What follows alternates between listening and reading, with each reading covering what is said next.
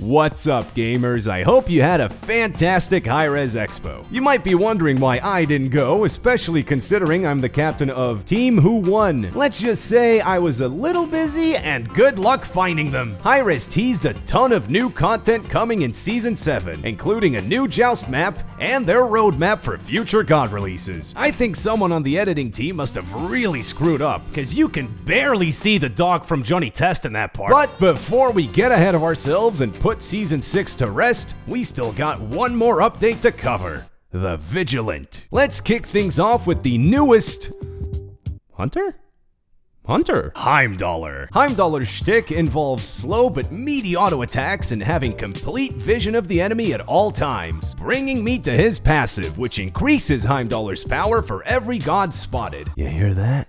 That's the sound of Loki mains crying. His first ability actually lets him spawn a massive sword-shaped ward that he can later launch at his enemies. His second ability has Heimdallr channel Kenny G's ghost, playing some banging tunes and knocking back all enemies close to him. His third ability can spawn 2 rune-like portals with global range, basically allowing you to go directly from your fountain all the way to...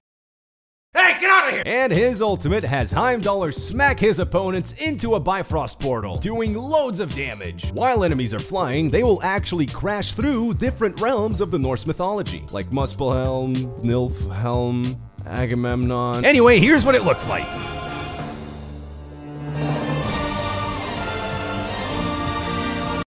They might have patched out Agamemnon. There was a lot, and I mean a lot, of skins this update, including you got Scooby-Doo villain Hades. I thought this was a Pele skin as an Ami. I really thought this was a Cuckoo skin Jormungandr, and Land Shark. This update's god changes are pretty crazy. Yamoja has been buffed, Jormungandr, Kukulkan, Olorun, and Set have been nerfed, and Camazotz got buffs to his passive, his 2, and his 3 now goes across the entire map. Look at this!